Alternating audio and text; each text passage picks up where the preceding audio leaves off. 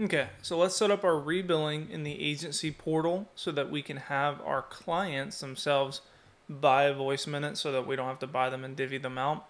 And then also we can create subscriptions to upsell AI to clients we already have, as well as give them access to go ahead and buy voice minutes inside the platform. So let's go ahead and go over to the screen.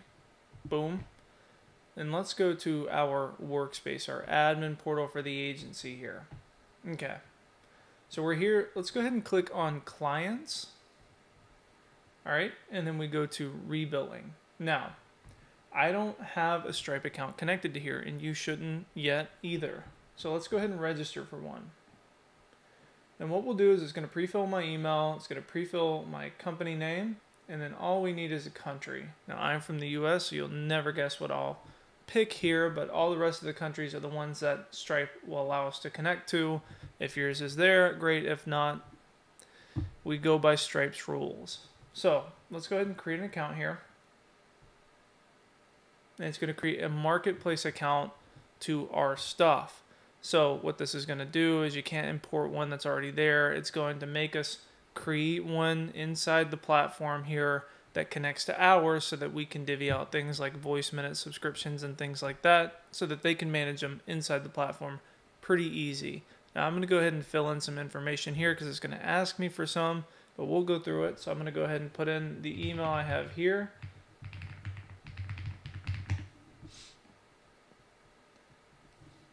And it's going to ask me for a phone number.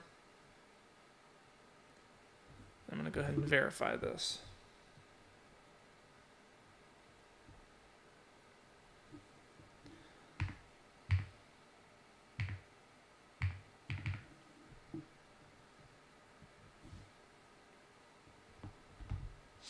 Okay, now it's going to ask me some business information depending on what what country you're from. The regulations, they differ. It's Stripe. It's financial regulation, and so we'll just kind of go through here. I have to fill in some personal information here because again we're connecting here as a business. This is an income stream, so I'm going to fill in the information here, and then we'll come back when I'm done. Okay, so I filled out some information about my business. It was things like my home address, last four of social security, things like that. Now it's going to ask me to connect to a bank. This is where your payouts will go. So just connect whatever bank, business bank you want your payouts to go. I'm going to go ahead and do that here again off camera, and then I'll meet you back when we're done with this. Okay, so I'm at the other screen. It has like my social security number and bank account information. So I probably won't show that, but after I put in my address, who I am, and connected my bank, I just did Chase Bank. It let me know I was instantly eligible. It should give you some parameters there, or if you have some missing information, it should let you know. But I'm going to go ahead and click continue on there, which should bring us back to the portal, and I'll update you when that's done. Okay, so information submitted, and we're going back to the portal now, and boom, instant eligibility. If you do not get this, there will be another one that says there's some more information required from you. We'll send you back to Stripe, and or you can just click this right here, which will send you to the Stripe dashboard for the connected account. It's the same way that school works with connected accounts or marketplace accounts, but now we're in here. We have access to rebilling so that we can see things like monthly recurring revenue. We can see things like gross volume and volume by day. We can see our product catalog and then our payment history here. All right, and then we can turn on rebilling here. I'm not going to do that yet, but let's go ahead and go to product catalog. Now let's create a subscription. So I'm going to create 3, just like your traditional SaaS would, where I'm going to have, we'll say starter, or my plan will be 0. And I'm not going to do a free trial for this, and I'm not going to charge per message, but I am going to do something to the effect of, let's do price per minute of 20 cents per minute. And we could even see there that 7 cents per minute is the cost that comes in that, so we're making a spread of 13 cents a minute.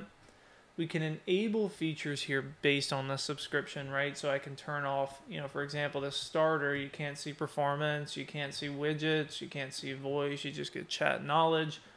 I think I'm just going to allow all, but you can actually manage access through here. Let's go to the next one, and we'll say number of assistants is 5. I can do unlimited if I want to, or I can do unlimited messages, whatever I want to do here. Maximum number of calling, whatever they need here, right?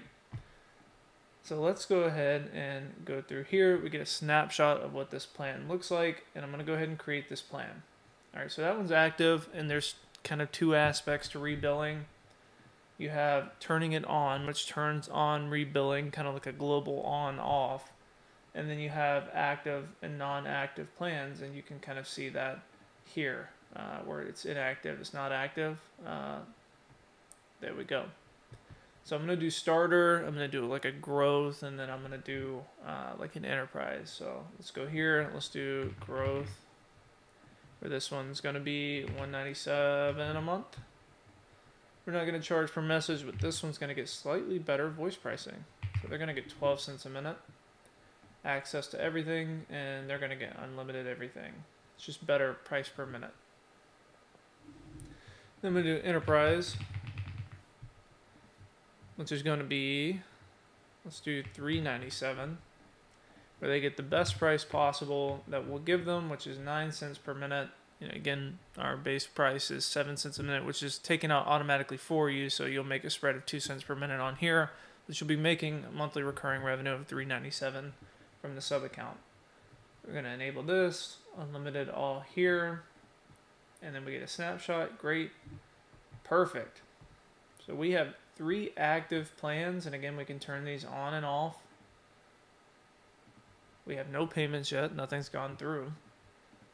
And then we have rebilling turned off globally.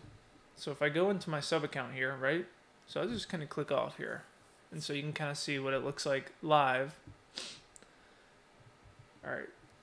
So I'm going to turn rebilling on. Rebilling is now active. My Stripe account is good to go. We've set that up. I've created 3 plans at 3 different price tiers here.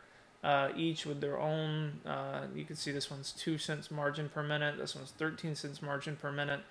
Each with their own configurations and everything else in the entire world. And now when I click in here into my sub account, which is my client account, with rebilling on, it'll prompt them to say, let's get started with your account. And you say, well, why are they doing this? They already had to log in, or we've already created the account. And it's so that we can create a customer ID on behalf of them so that they can, make payments in the platform. The same way you had to sign up for a seller, this is their way of signing up for a customer. It's just a tad easier for them than it is for us. So we'll go ahead and we'll be the client here, and we'll fill out our info.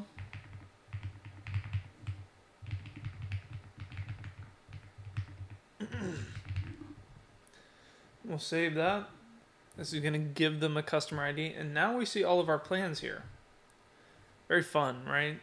If we go back here to our workspace, we can see that because these things are here, right? Because we have these different plans and they're active, so we have rebilling turned on, right? When it's turned off, they don't see this. Not a big issue, right? If we turn one off, so it's not active, we can see that we can manage it by that, right? Boom. Easy enough. And those plans are laid out for them here. And they can even see, hey, we get so odd messages, we get some odd price per minute, whatever it is there, right? So easy enough on those things here. So we're going to go ahead and let's pay for one in the sub account there. And you'll get to see the transactions happening, and then the limits change within the sub account. Okay, so let's go ahead and pick a subscription here. I think I'll go with growth. So it's going to process, it's going to create the customer ID, the transaction, everything in here, and you'll begin to see that populate in the different ones along with the status. So we'll let this load, and we'll even see here a payment that's uncaptured. So a subscription that started, and then boom, I'm going to fill this out, I'm going to pay, and then you'll get to kind of see that happening live. Let me put my info in. So now we're processing the transaction. You see they're brought back to the portal, we process it, and they're good to go. Their limits are set based on their plan. So if we go here to billing now, you know how before it said something to the effect of like, you're all set, no need for billing. Now they'll see their plan, what the name of the plan is, the cost, its status, and their volume that they've paid along with the transaction here. And you'll see the same thing on your side. Easy enough, right? And now, because this person has an active plan, they have a customer ID, they have a card saved, they can buy voice minutes. And so we see now, as a sub account, we have 0 minutes, right? And as an agency, we haven't divvied out any minutes to them. We can go here and we could say get voice minutes. And you see it defaults to the 12 cents per minute that is on our pricing plan that we set for this account here. You see that here. And then they can come in here, they can buy however many minutes they need. Let's go ahead and let's buy just 300 minutes here. So we're going to click buy. So it's going to do the same thing. It's going to send them to a Stripe portal. You'll see the transaction pop up here, $36, 300 minutes at 12 cents. It's uncaptured, so nothing's happened yet. I'm going to do the same thing. I'm going to put in my info, and we're going to go back. All right, payment complete. We're brought back to the portal. All right, it's processing our transaction, making sure everything's good to go. And then once that's done, we're now credited with 300 minutes. And as a sub account, we can see that transaction there, 300 minutes at 12 cents per minute. You can see our volume has increased along with our monthly subscription. And we can even see that here as the agency rebilling them. And we can see our gross volume here, which is 233. All right, 197 plus 36. Fun stuff. And then now the sub account is fully self-sufficient, right? Where we have messages set by the subscription that we put in. We have minutes here that we bought ourselves as a sub account. Easy enough. And if we need more, we can just come in here and buy more, whatever we need here, right? And as that works, as the transaction is whatever price you set, so say the 12, when that transaction goes through, because of the marketplace integration, we just take the 7 cents out and then you get the spread and that's deposited into your Stripe client account. Super fun. All right, so we can see our gross volume there. We can see our monthly recurring revenue. And then if we even go to our clients here, we can see that they're on the growth plan at a 197 MRR with 300 minutes. How fun is that? Super easy, right? We can have hands-off client management. And we can even, because they're on our growth plan, remember we set what they could and could not see, right? So as an example, if I go here and I edit this to where I can't see voice AI and there's no widgets in this plan, right? It's the middle plan. You don't get access to the fun stuff quite yet, right? And we do this. We notice that as the client, with this plan, we don't get access to voice deployment, which is numbers. You know, right? Like we can create the assistants which have voice capabilities, but we can't do anything if we don't have a number for it. And so depending on your parameters that you set here in the subscription, the pricing plan is the parameters of which they have access to, so that you can set different pricing plans for access, or if you just don't want to do a free plan and have them pay for their own voice minutes, all fair game here too. That's all trackable through the payments here. We can see who it was, what sub account is involved in the transaction. We can even see some metadata associated with it there. No big deal. We can see our product catalog. We can see our client is on that growth MRR. And then we could even see our gross volume there. Pretty fun, right? And I thought I'd pop over to the Stripe Express dashboard. So this is just the Stripe dashboard here, which brings you over like actually into Stripe. And we can see our total earnings from that based on the actual like, you know, voice minutes and everything like that. We can see our payouts here, our total earnings of $208 from those transactions of our sub accounts. You can see things like plans are not really touched, small transaction fee, and then things like minutes are fully divvied out based on the 7 cents per minute. That fee is automatically brought out, which is the 7 cents per minute, and then you get what is left, the net of the spread, right, of the voice minutes themselves. And we can see we've already made $208 from this client based on the gross volume of 233. Super, super fun.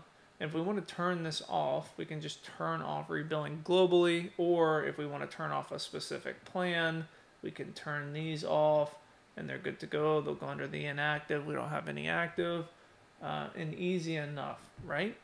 And so I just want to show this with like a free plan. So if you have clients where you just want them to be able to buy their own voice minutes, you can set a free plan in the rebilling. So I have this free plan here, the starter, which still has the voice minute spread on there, right? And what I did is I just went into another sub account. Again, just from the first video, clicked on the custom menu, like it created the account, connected to high level automatically. Again, if you do those steps, you never have to worry about that again. I promise.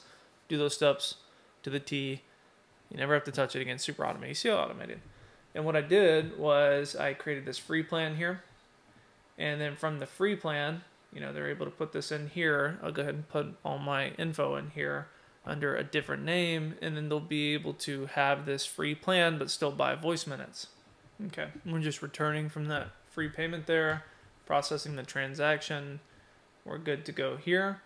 Great. So now we have a plan. We can see here, $0 for the starter plan, all good to go. But now we can still buy voice minutes at 20 cents per minute because it's the lowest plan, right? Super fun, easy stuff. That's how we handle rebilling here. You can even see it in your volume. You can see who it's associated with, what sub account, all the fun stuff. So that is how rebilling is set up, and that is how rebilling works. Just connect to a Stripe Marketplace or a Stripe Express account is what it is. You create one, make sure everything's good to go. If you have instant eligibility, you'll get access immediately. But if you need some sort of, other requirements before putting it out, it'll ask you to go back and do those things. And then you could start to create plans, pricing plans, and you can manage all of your payments in here, and your sub accounts can do it autonomously. The only thing I'll note, and you may want to test this depending on browser and things like that, we are an iframe, which is very limiting in some aspects, especially if your client uses an older computer or something with an ad blocker or cookies and cache, because it's basically reading us as like this foreign website within a website, right? Like it's not understanding what it is, which may cause issues. If you need to do something like that, you can always go into your clients here, send them this link. You can have your white label domain. This is where that comes in handy. You can send them this and they can do it just in the browser, which makes things just a little bit easier and you don't have to deal with all that iframe data. But if you haven't had a problem with it in the past, you should be good to go. We also keep track of all transactions and everything, so if we need to figure it out, we'll figure it out. No big deal. Okay. So the only, I think, thing other than that with rebilling is we have a strict no dispute policy, platform-wide for ourselves and for everybody else. We found that even on our use case, like we don't touch billing, right? We're very, very hands-off on billing. And so if you paid for something, it's literally because you have pulled out your credit card and paid for it. So we have a tough dispute policy that transfers over to this too. If you have a client that's going to dispute or anything like that, there is automations in the back end where if you're rebilling a client, they dispute, their account will be put on lock, all their information will be put on lock, and it'll be under review. So we have those safeties in place for you there too, that if you have a client that's belligerent, whatever, and that's disputing you, obviously we're the platform that's put onto, and those accounts will be shut down immediately and put into review, and you should be good there. All that said, there's your rebilling. Super, super easy. If you want to turn it off, just turn it off. If you don't want these to show, don't let them show. Just make them inactive. And then if you want something just to have free there, to have voice minute billing, things like that set up, just create a free plan. Make it super, super easy. All right. Hope that's helpful.